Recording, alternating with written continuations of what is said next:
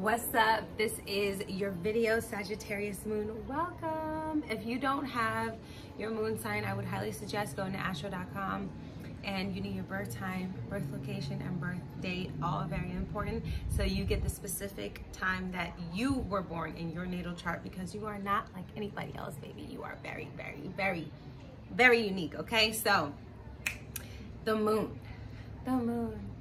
Okay, that's your mother, but not just like the female, okay? It's who was giving you nourishment or malnourishing you, okay? The person whose womb you felt closest to, or where you grew up, and how you felt about your mother, or the relationship you could be having with your mother, that kind of energy. It's where we go for our emotional therapy, you know, like how we go to heal ourselves. That's also the 8th house, but it's definitely how we go to internalize and take the things that we feel and how we then move forward or not move forward, okay? But with Sagittarius moon, baby, that's not a problem. All right, Sagittarius moon. Sagittarius is all about Jupiter. Jupiter is your planet. It's the planet made out of gas, honey, okay? That's why y'all always gassed up, all right? You're a fire sign, you're mutable. All right, so you can do a lot of things driven by passion, adventure, travel, wisdom, philosophy, faith, religion, higher learning. You just want to know more. It's where your ethics, moral, and integrities lie, okay? This is what Sagittarius and Jupiter is all about. It's your gifts, your blessings, your talents.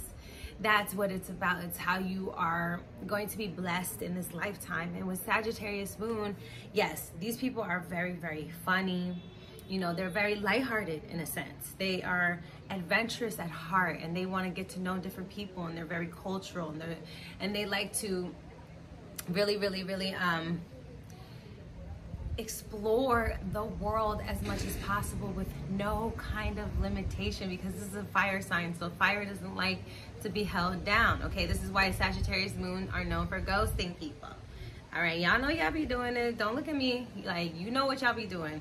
Y'all be ghosting people, y'all be just be disappearing, texting a whole bunch of funny shit, being flirtatious like you always are, but oh my God, I'm not flirtatious. I'm just naturally witty and wise and gorgeous and, you know, full of life. And that's what people find you flirtatious as. And then you ghost on them. Rude.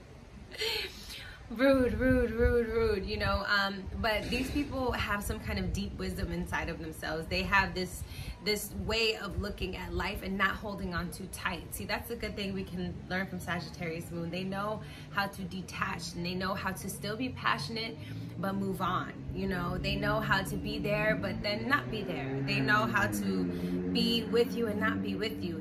They're very mutable, okay? Mutable energy is about being whatever. It's about, okay, being in and out. So this then manifests into them being in and out of people's DMs, okay? Or in and out of your phone, your text messages. You might delete them, then you might put them back in. You might delete them, might put them back in. But this could mean that your relationship with your mother, you just felt distant from her at some point, or you might have been fostered or adopted, depending on your placement of Sagittarius and where your moon is. You could have definitely, your mother could have been a scholar. She could have been very, very religious, okay? This could have been growing up in a very religious household, all right? There could have been a lot going on, just people being very jovial and jokey. People were just jokesters, you know? You saw everybody as kind of just throwing jokes around, and that's how you guys communicated with each other. You guys are not emotional. Sagittarius moon is not about being emotional. These are fiery people, okay? They're lit up by life. Sagittarius moon are not necessarily, they're another moon sign that doesn't necessarily get depressed unless they have different depressing placements or placements where they feel pressured, okay? Unless you have Saturn there, or, you know, you might have a Capricorn sun, or you know what I'm saying, or Capricorn sun, Capricorn rising type thing, and then you feel like you have to repress yourself, you have to put yourself down. But Sagittarius moons, they just want to be free, okay? They love freedom. They want to be able to choose. And that's one thing with Sagittarius moon. That's why they're upfront, you know, that they'll tell you what it is depending on how practiced they are, okay? How practiced in their honesty they are. This is how mature they feel like being, because they could be very childish, and they could be very, you know, talk you up. Like, they can exaggerate shit, okay? They have a tendency to over exaggerate things. These people can definitely throw a temper tantrum, but for like long periods of the time. Oh my God. And then they'll just be like, you know, just like that, like complete change. What the fuck are you doing? Why are you changing up and switch up like that? There's a lot of switching up happening because there's like this feeling when it comes to Sagittarius, there's this feeling that the more knowledge they collect, or not even just, yeah, the more knowledge and wisdom they collect, the more that they can know about the world and the ethics and the morality and the cultures, and you know what I'm saying? They know there's more to the world than being emotional or holding on to your emotions. So then they tend to burn out, okay? And they burn themselves out because they don't understand that life is still about emotion, is still about putting it all together, and you can't just be on one kind of fuel forever. And I want to explain it like this, okay? So your rising is your car on the outside, all right? This is how your car looks on the inside. Your sun is, you know, the textures, the colors, the kind of little trinkets that you have up, and the moon is what you're listening to, you know, and what you're listening to and how it might smell in there and things like that. And when it comes to the Sagittarius moon, inside their car, they like either have on something that's spiritual, religious.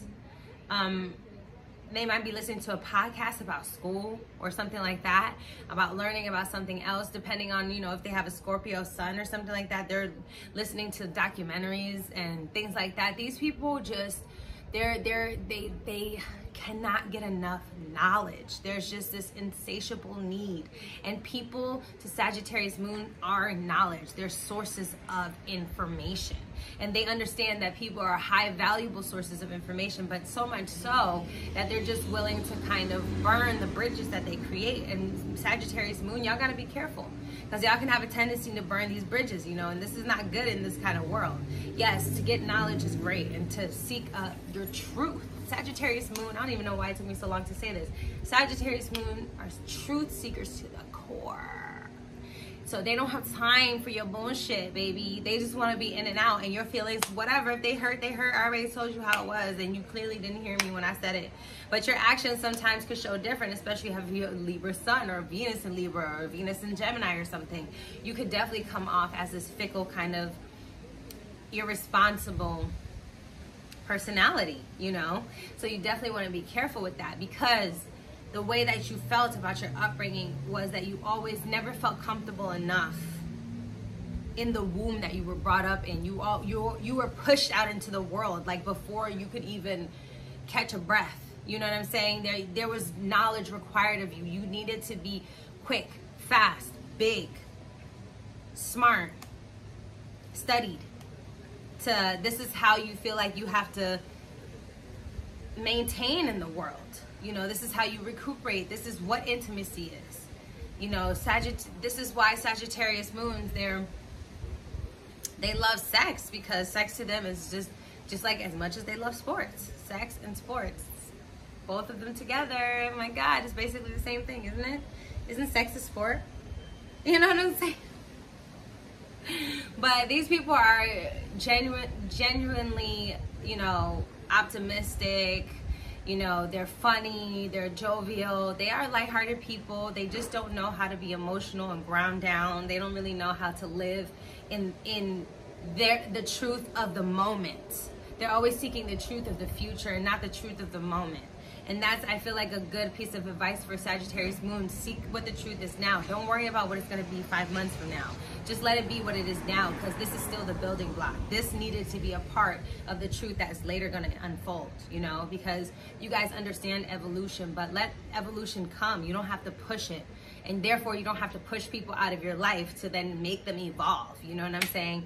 And kind of give them this, like, whatever kind of attitude about other people's feelings. And with love, passion and emotion, they go hand in hand. Okay? So that's all I gotta say right now about Sagittarius moon. You guys let me know, and I'll see you in the next one.